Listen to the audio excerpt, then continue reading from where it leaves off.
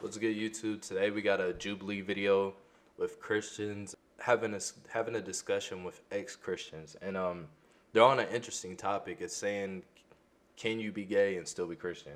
And they're covering their personal thoughts, and Johnny right here, he's covering what he's saying.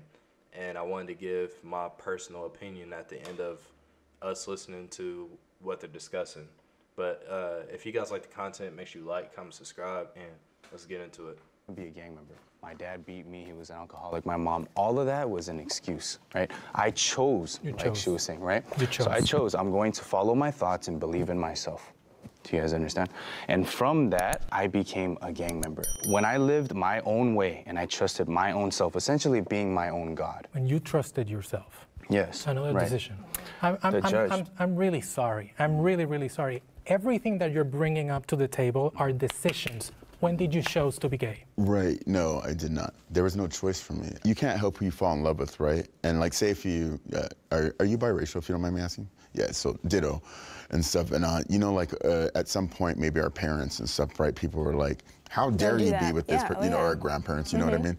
And stuff, and it's like, you can't help who you love and you're not supposed to, but people told them they were supposed to. So I can't help who I fall in love with.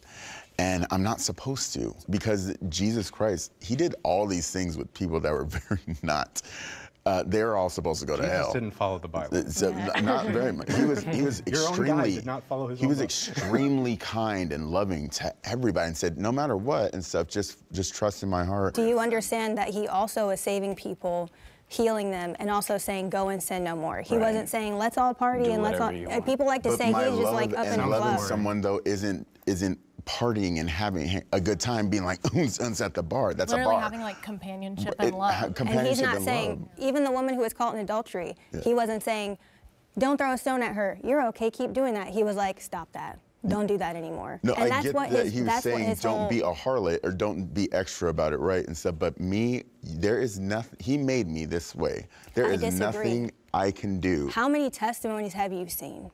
But I was born gay. In the LGBT, we can agree to disagree. But how many you can't disagree though about my life though. We can argue the same thing about testimony. Can I finish my sentence though? But I hypothetically am not that. What do I you was say, born this way. What do you say about all of the people who have come out of the LGBT lifestyle and have said this is where it started? I can pinpoint something happened. I can pinpoint a trauma. I can pinpoint they weren't but just. That's their story, though.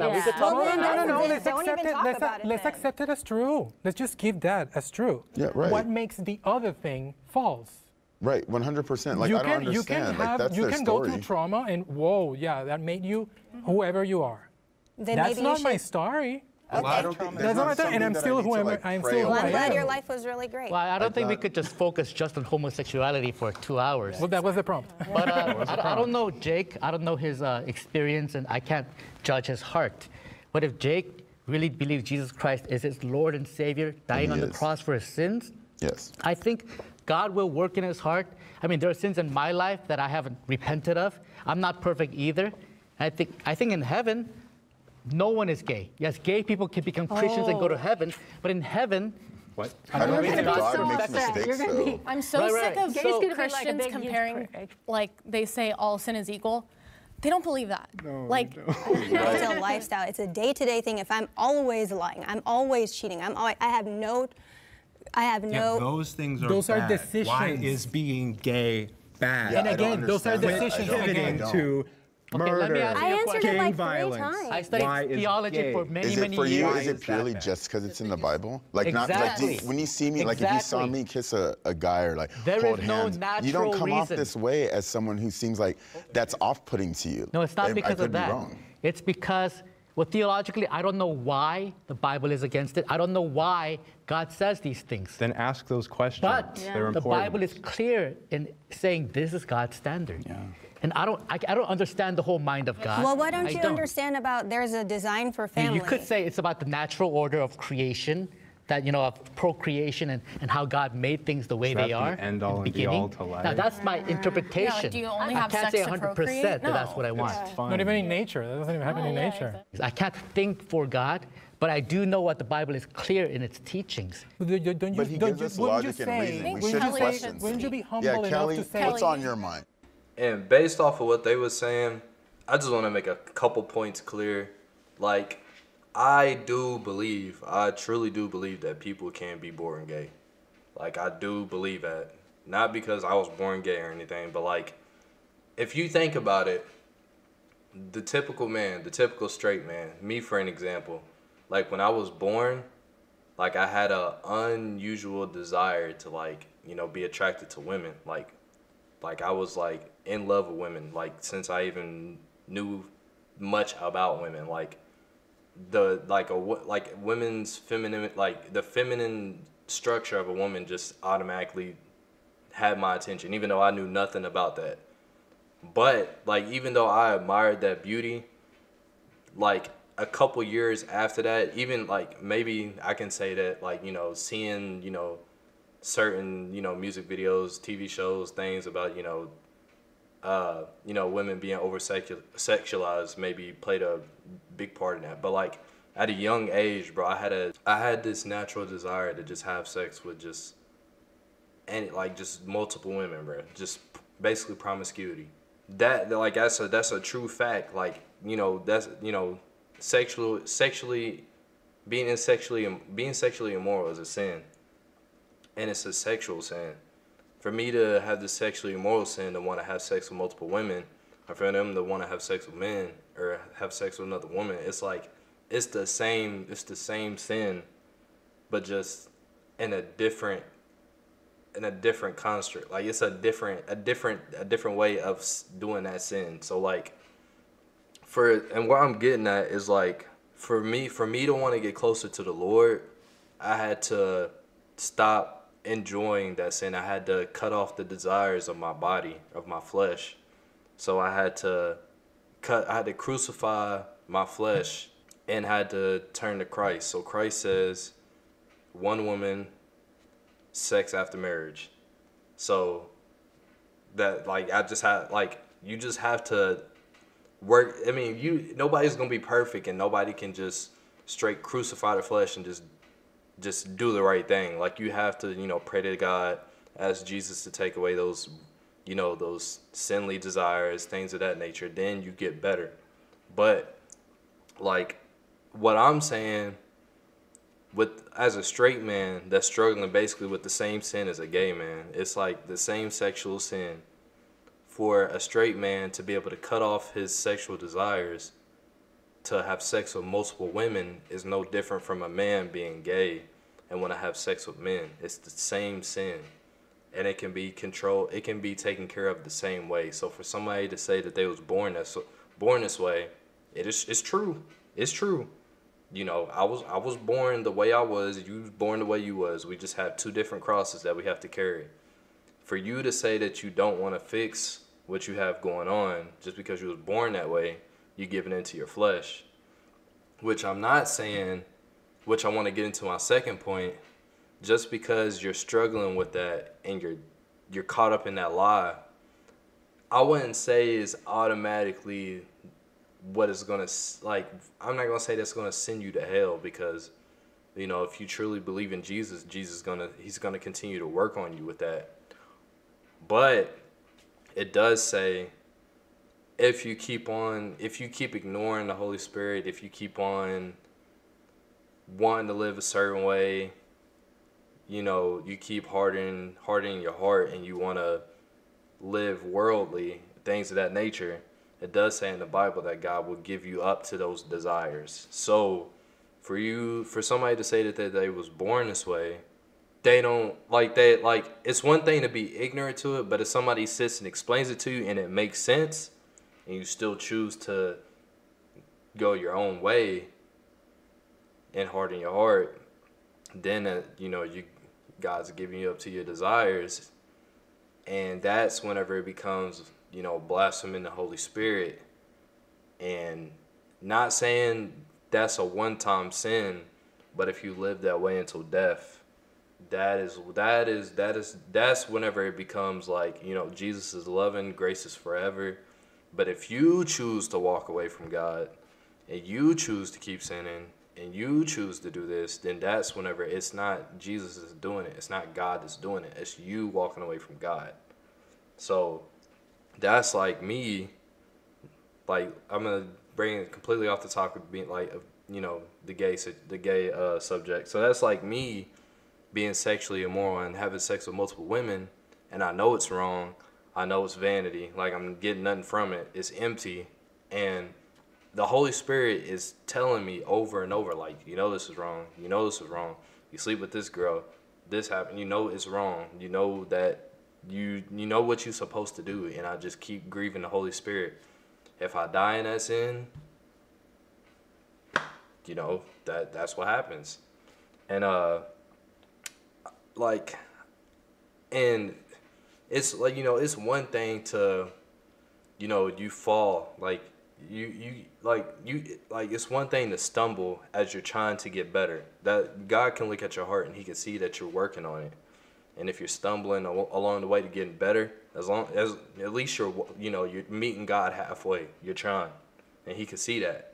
But if you refuse like to see the truth and refuse to, you know, replace that lie with, you know, the truth, then I mean, that, let's be honest, if you just keep on feeding yourself delusion, then that's, you just harden your heart. Like, let's be honest, like, I know what it says in the Bible. It says no sex before marriage. So I'll give an example. So it says no sex before marriage. So I was like, okay, cool. Like, I can give up having sex with all these women and look for my true woman. No problem.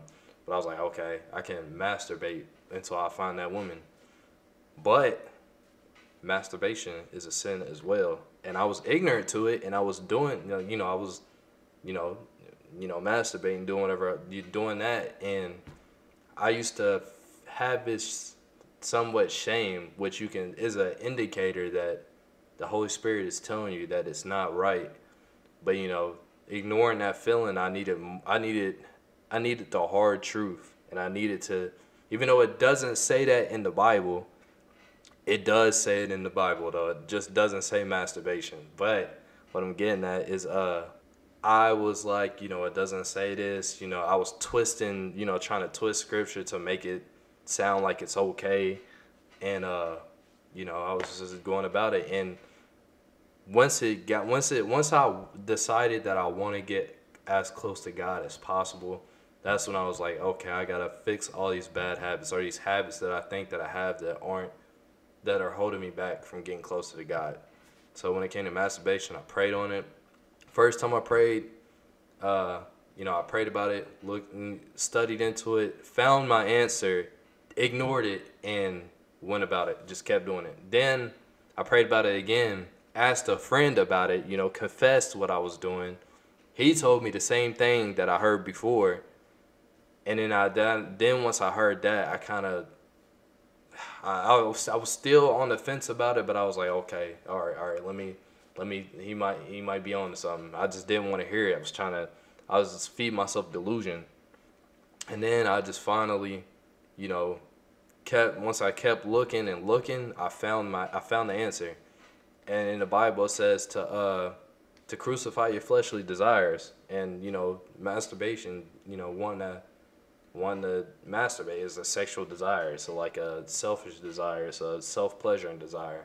And it's also, masturbation is a form of sex. So it's like you're having sex with yourself. And it's like sex, that's still sex before marriage. So that makes it wrong. Like, it makes it a sin. And I didn't see it that way until the lies and my self-delusion started to be unraveled and the truth came out. And I can honestly say, since I found the truth and prayed to God and asked him to help me work on that and, walk with me towards getting rid of this bad habit, like, I still get urges and desires from time to time, but it's easier to fight them now that I know the truth. Versus whenever I didn't know the truth and it wasn't clearly in scripture, I could twist it and confuse myself, if that makes sense. But yeah, I just wanted to make a quick video because I was just listening to him and I was just like, yeah, I was like, yeah, I definitely believe you was born gay, and it's not a choice. You was born that way. It was your cross. That's your personal cross that you have to carry.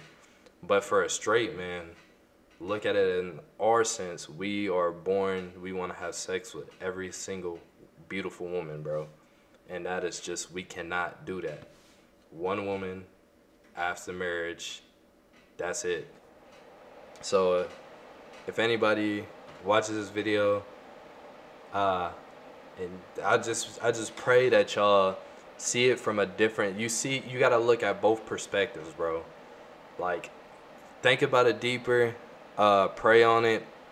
God will reveal whatever you're praying for. Even if it's you see something that you don't like, I'm telling you, it's from God, bro. If it's the harsh truth, bro, it's from God.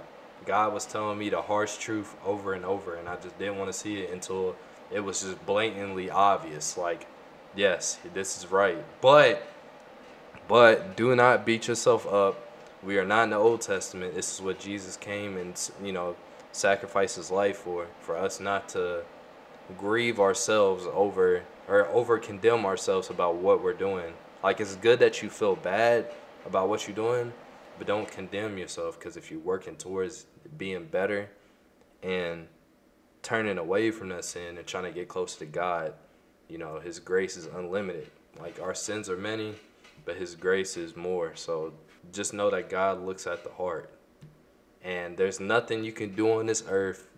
There's no good works you can do. There's no bad works you can do without faith that's going to determine your outcome. The only way you're going to get to heaven is through Jesus. So you can't live a perfect life.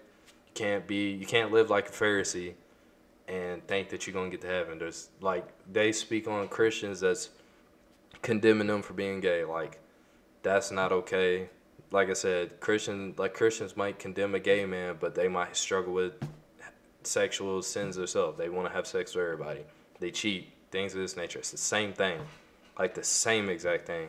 So anybody that's condemning gay people that's a Pharisee type personality. So I'll be careful about that. But if I have to come to a complete answer, is being gay a sin? Yes. Is it wrong? Yes. Should you fix it? Yes. Should you condemn yourself? No. Does Jesus still love you? Yes. If I have gay friends, am I going to accept the fact that he is gay? No, it's wrong. But am I still going to love that friend? Yes, I still love my friend. It's okay. Don't stay that way. It's the thing. Do not stay that way. If I have to fight my sexual desires and my sexual immorality, or if I have to fight being sexually immoral, it should motivate you to fight yours as well. Even though we're on two separate sides of the fence, like, it's the same battle, bro. So just let this sink in. If anybody made it to the end, man, God bless you. I pray that this is able to touch your heart. I know a lot of people need to see this. And I will say, this ain't even my theory. This ain't even my way of thinking. I heard this from Cliff, and Cliff was explaining this to another gay person.